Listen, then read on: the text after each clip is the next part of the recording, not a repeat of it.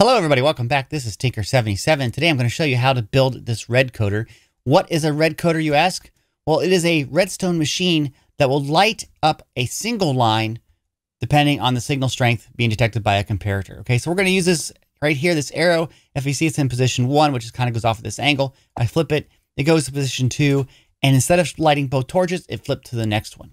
So basically it'll flip all the way down the line, and that way you can determine a very specific signal to do different operations in your redstone machines. Okay, so let me show you how to build this. For this example, we're going to use the item frame that holds an arrow.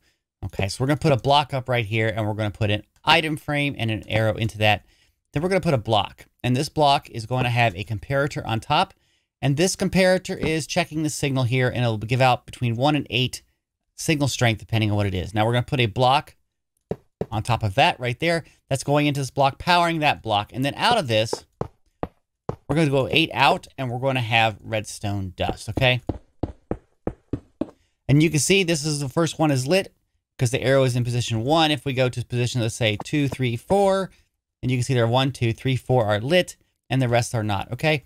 So now what you need to do is take a target block and put it like right there along the side, okay? And then put torches on the side of the target blocks. Now you can see they're all on, but the signal strength that are on over here are inverted by the torch and turned off, okay? And then you want to put a block on top of those, just like that, and torches on top of the block. And this torch up here on top of the block is the output signal. Okay, so as we change signal strengths here, let's go back to here, 1. You can see there was only 1 lit. Now there are 2 lit. Now there are 3 lit. And that's kind of what we want, but we only want only 1 torch to be lit. Okay, so that is where this next step comes in. What we're going to do is we're going to basically subtract a signal strength out of this. So we'll put a block here and we'll put a redstone dust. So basically now these two are equivalent length, but when we put this one into here, it'll be actually 1 less, okay? So what you want to do is you want to have repeaters on top of all of these target blocks, okay? And then what you want to do is you want to have a block going into those. So you do that. Okay. And then you want a block facing right here off of this redstone dust. Okay. And then you want to put redstone dust on top of all of this. Okay.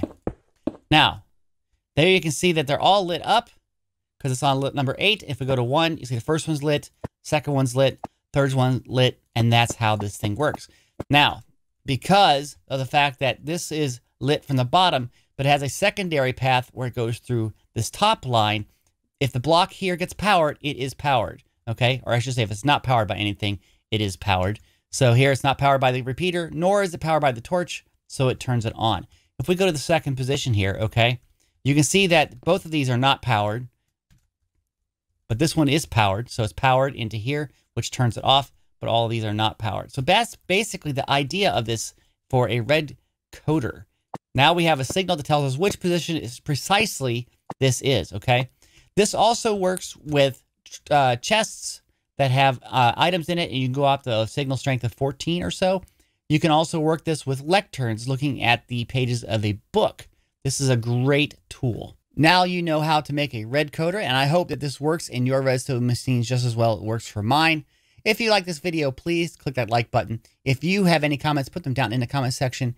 And if you'd like to be notified of the videos I produce, please subscribe to this channel. And don't forget to hit the little bell icon so you get all the notifications. Okay, guys, thanks. Have a great day. Bye-bye.